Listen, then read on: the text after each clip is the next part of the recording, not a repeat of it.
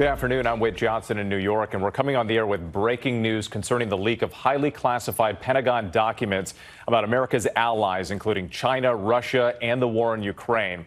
We're about to hear from Attorney General Merrick Garland. Just a short time ago, federal agents taking a suspect into custody. You can see the aerial video right there. A member of the Massachusetts Air National Guard. FBI agents swarming a home in Massachusetts. A man you can see in a green shirt and red basketball shorts leaving the house, his hands on his head, his hands in the air at times. He was taken into custody. A law enforcement official telling ABC News the suspect's name is Jack Teixeira. All of this information follows that bombshell report from the Washington Post, which also identified him as the leader of an invite-only online chat group. Attorney General Merrick Garland addressing the media right now at the Department of Justice. Let's listen.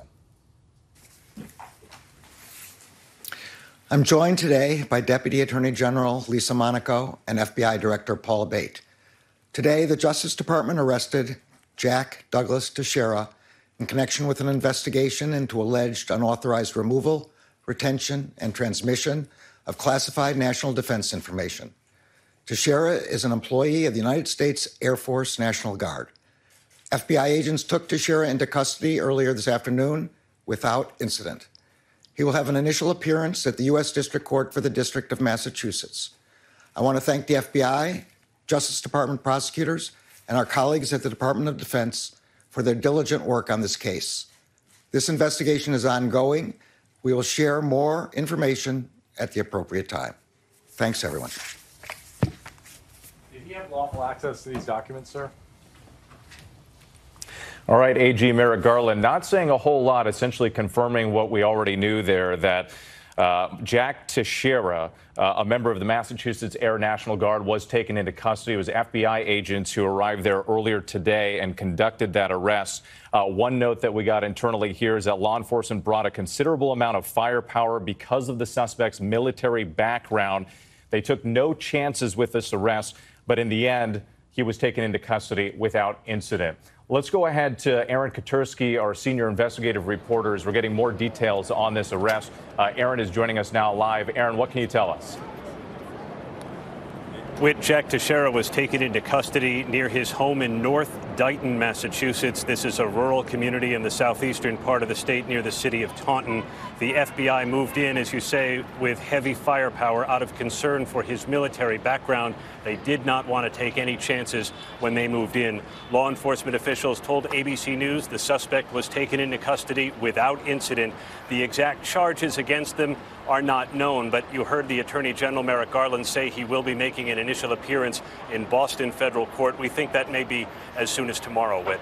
All right, Aaron Katersky, stand by with us for a moment. Again, all this linked to that trove of documents that were leaked on social media, of course, exposing a number of top secret information from the war in Ukraine, information about Iran and North Korea. So let's bring in ABC's chief global affairs correspondent, Martha Raddatz. Martha, talk about the implications of this information being spread out there on social media and what you've learned about this suspect and his activity online. Well, there are troves and troves of documents, Whit. As you know, they've been out for months. I think that is the most startling thing here, that no one seemed to realize these classified documents were online for months. It started in this group called Discord. And there was a group chat, which people in the Washington Post did an incredible interview with a young man who was part of that group with Jack Teixeira. And he called Teixeira. He did not identify him by name. We now know his name. A kind of a leader, kind of a father figure in this group. They had in common, he said, they all like to talk about guns, God, and military gear. He said he thought Teixeira, again, he did not identify him by name, but we now know the name, did this for ego reasons, that he wanted to show his buddies, and there were 20 or 30 young men in this group, that he knew things. And he said he would get angry if they didn't watch and they didn't read these documents. And he started sharing more and more. They thought it was just in that small chat group, but someone within that group apparently spread it even further to another chat group. And then, as you know, it was everywhere. I also want to say that the Washington Post, Shane Harris, who was the reporter, said he saw a video with the suspect in it, and he said He's holding a rifle. He is at a shooting range and appears that someone is filming him with the camera, and he yells a series of racial epithets and anti-Semitic slurs into the camera and then fires off his weapon. He said that was something they also did in this chat room, is lots of racist conversation. And Martha, one of the remarkable things here is that this is a teenager, and he was granted permission by a parent to do this interview with the Washington Post. Again, let's go ahead and take a listen to part of that conversation. We'll speak afterwards. I was first made aware of these documents, I want to say about 6 to 8 months ago. The documents were often listed as Ukraine versus Russia at first.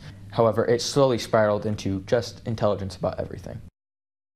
And Martha, one thing that struck me about your reporting this morning was at that time when you were on GMA, it was unclear if federal officials had even spoken to this teenager yet. So it seemed as though the Washington Post was ahead of the government and getting to the bottom of this. What more have you learned about the efforts to track this suspect down?